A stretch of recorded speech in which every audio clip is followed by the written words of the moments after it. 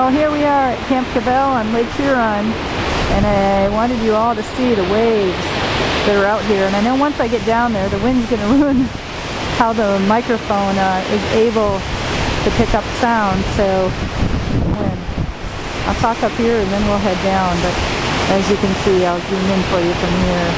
They're rolling way out there. They're losing a lot of their energy because the lake is so shallow right now. Our beach, that lake area, is very shallow all the way out. So the waves are hitting the bottom on the way in and losing a lot of the power. They'd be way up here in the middle of the beach, taking away a lot of our sand. We are working to take a lot of our sand away right now. If you look at west, we're losing some sand right there and some depth, but not too bad. Luckily, that shallow lake is stopping that action. So I'll go on down and show you a little closer. The waves all the way out on the lake, out on Lake Huron, way out in the middle, are going to be up to 16 to 18 feet high, maybe even in the 20s. Phenomenal waves. We're only getting the edges of them because the waves are actually blowing to the south. And these are sort of wraparound from the ends of those big waves being dragged on shore and swinging in and coming towards us. But we usually don't see whitecaps or waves rolling way out that far that are basically dragging the bottom because they're so big and falling over. And that's where you get those whitecaps when the waves start to come into the shallow and they drag. It sounds pretty good down here. It's pretty thunderous. We'll go out to the pier in a minute with those waves breaking. This is just, the winds are supposed to be about 30 miles an hour today, going up into the 40s, just up to the 50s, high 50s tonight and in the morning. So if we can get some pictures done too.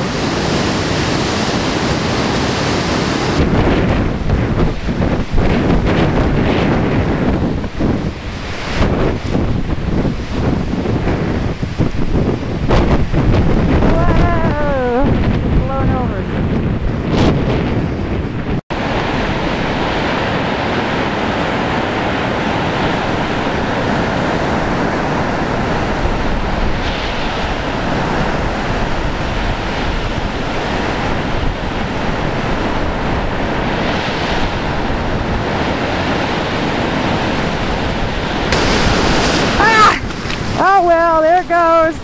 Here I am trying to get you a good picture and a big wave came up and just totally flooded my house.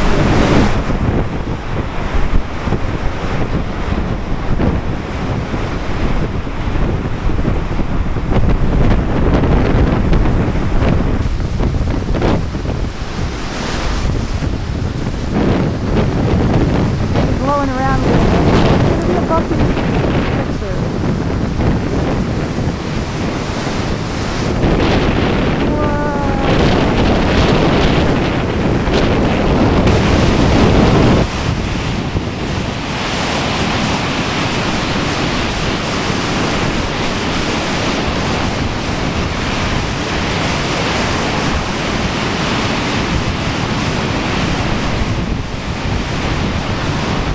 Waves are coming from a couple different directions and they're actually hitting into each other and going up into the air.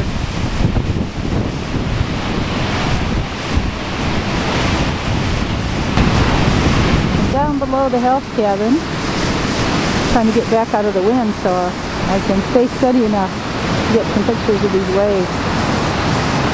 See them rolling out there. Okay. I'm going to get wet again.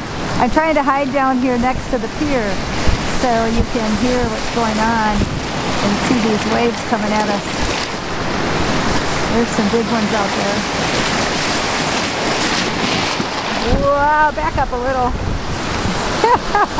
Well, I guess I'm pretty wet anyway right now, so it wouldn't matter too much if my boots get wet anymore. Oh, look at those waves curling out there. Lots of power. You can see that the waves are coming at us, but the wind is actually blowing to the right or to the south and blowing the tops right off of them. These waves are really rolling towards Port Huron out in the middle of the lake, and they're going to get to be 16 to 20 feet high. But Actually, what happens is the edge of the waves that are headed towards Port Huron are dragging in our shallows over here, and it spins them around and drags them and makes them curve and come in towards us straight in. Whoa, there's more water. See if we can zoom back out there again and focus. Focus for you way out there on some of those car lines. Look at those coming in.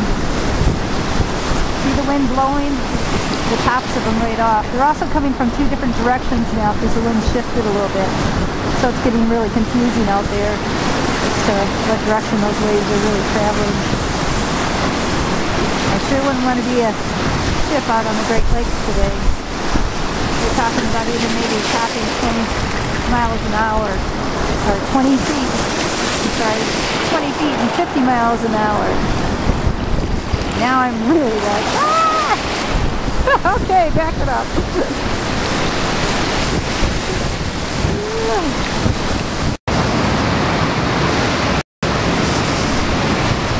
Oh, this wind chill's making it cold down here.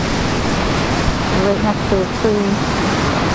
The edge of our lake shore isn't being affected too much. You see the opening to the stream there. Because the lake is so shallow now, it's gone down probably at least a foot just in, seems like, since summer, and it's made it very shallow out there, and the waves are hitting that shallow area and tripping and losing all their energy before they hit shore. It is washing up a ways up the beach, but I don't think we're going to lose much sand. It's not going to tear at the beach like it has in other past big episodes like this.